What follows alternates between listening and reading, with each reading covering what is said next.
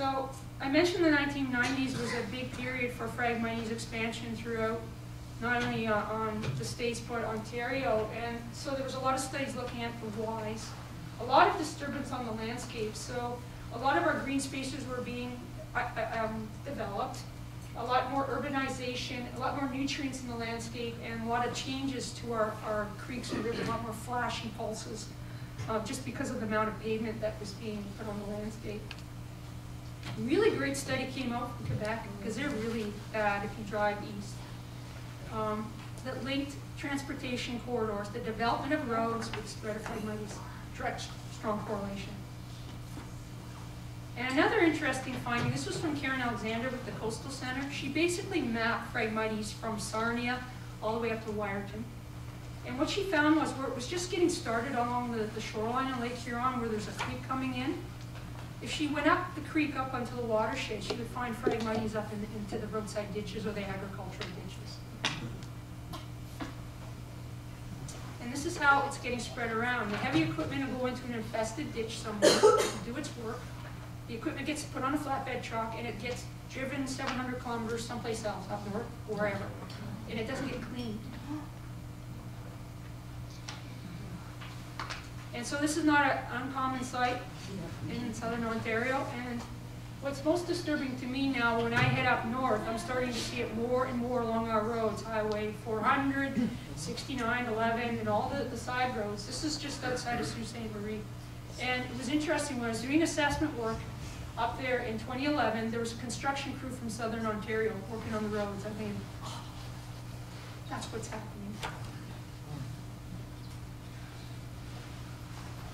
It's starting to get problematic in the agricultural ditches in the southern part of Ontario, where it's been there the longest, and major spread vector as well. And it's starting to impact agriculture. So we are getting interest from Ontario farming communities now and trying to deal with this and help us with it. And this is not an uncommon site where I come from, down Norfolk County near Long Point area. A lot of the agricultural drainage ditches have this. So you can see what's happening with the seeds and parts heading down towards the lake. This is Sarnia. This is a really badly socked in agricultural drainage ditch, which goes for kilometers and kilometers. And just this way, for 2 kilometers down, is Lake Huron. So all this seed and biomass is heading towards the lake. This actually is being cleaned up this year. The other reason that Phragmites is spreading around, particularly on Lake Erie and Huron shorelines, is the declining lake levels.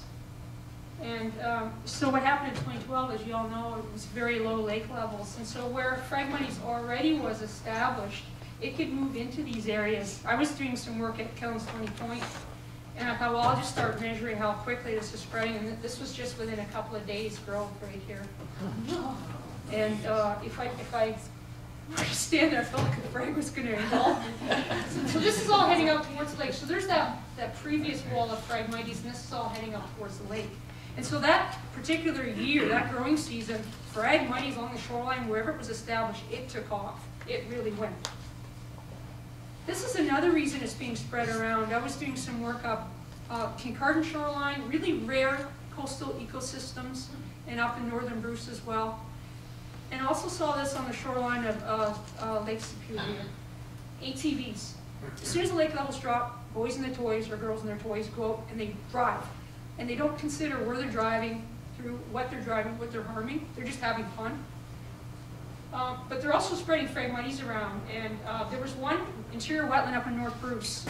Phragmites was in there. There was no reason to be there other than there was an ATV track going in. So ATVers are spreading this around as well. So what, and who cares? Well, from a human perspective, there's some issues with it. It's impacting our recreational uses in some of these areas where it's really bad. This area here used to be birding, a bird watching area at Ronville. This area here is a church camp. They had actually put a pool in because they couldn't use the shore anymore for the kids to recreate. They couldn't get rid of their frag. And there's other issues as well. People that live along the shore, they can't see the lake anymore. They can't see the sunsets. They can't enjoy just sitting watching the lake. declining property values, seeing this in Kincardine shoreline, and people are upset about this. They're paying high taxes for lakeshore property, and they don't have a lakeshore.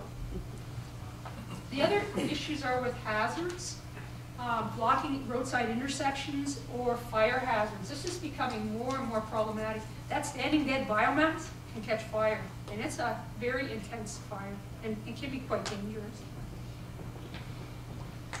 This is why I'm concerned about this. This is Rondo Provincial Park. So I did assessment work in this park back in 2005. When I was in university in Ohio State, I knew there was a problem on the eastern seaboard with those wetlands. I didn't hear too much about what was going on in the Great Lakes.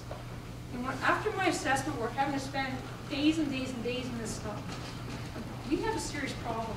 The birds would use the edges. I would find nests along the edges. I would find the turtles and the snakes and the frogs and whatnot. But once I get in about 10 meters, dead zones, like nothing using this habitat, nothing. And this isn't just one wetland on our Great Lakes. This is one of many.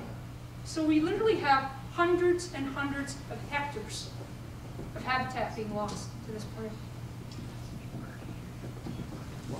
And there's been lots of studies looking at the impacts on these ecosystems by Phragmites. Phragmites has really high evapotranspiration rates. If you're in a Phragmites stand in the summer, you're dying. It's just so humid in there and hot. If you're in an isolated wetland where there's no inflow of water, it can actually dry it out. And it's really impacting the nutrient cycling in these systems. With our native plants, they break down and the nutrients get through the system again. Frag, it retains it and it alters it. And this is the biggest part right here. We're losing our plants. And so I've done literally hundreds of these square meter plots assessing various wetlands and also restoration initiatives. And this is basically what I'm finding. In an established cell, you'll get 69% standing dead Phragmites, and it stays standing dead for years. I'm tracking one now, year 7. Like, they just don't break down. And then 28% you'll get that live biomass, and if you're lucky, you'll find some of our native plants. And so this is what's being lost. This is a very rare ecosystem on Lake Huron. This is within the Carolinian zone. This is southern end. This is at Kettle and Stony Point, First Nation actually. And right to the right and left is this wall of frag coming in. This is at Rondo. I already showed you one image of Rondo. This is an interior site. This is extremely valuable habitat for endangered turtles and others, birds. And there's that wall of Phragmites coming. This slough goes all the way up here about 1 kilometer. Just to my left is that other wall coming in. What we're finding are dead turtles in this thick biomass. They get in and they can't get out, and there's no food for them. So this is a desiccated turtle that was found by a turtle researcher there. There's no water, there's no food, and they have to really force their way through these standing dead stalks to get where they need to go, and they just run out of energy. The other impacts, this actually was found out. Ryan was doing research on parasites in turtle eggs at Long Point. So he had in the nest temperature loggers and humidity loggers. And over some of the nests that summer, Phragmites moved over. And within the nests, what he found was really, really low viability of egg hatching success, lower temperatures because of the shading and lower moisture content. So that's something he just happened to pick up studying something else. This research here by David Green, he's been looking at endangered Fowler's toads at Long Point for over 2 decades. And he has really strong correlation with significantly reduced population and increase in Phragmites. If you ever have, if you're ever lucky enough, like I am, to be able to spend my days out in a nice, healthy wetland, there's more to it than just the poster children of the wetlands, the ducks and the frogs and the geese and the turtles. There is a lot of other species out there that rely on these ecosystems. And so here's just a snapshot of what I get to see when I'm out there. Monarchs really use these coastal environments, by the way. You wouldn't think they're in a wetland, but they are. Every once in a while you get to see a really cool sight. I thought this eagle was injured. He just didn't want to share his lunch with me. So I didn't argue.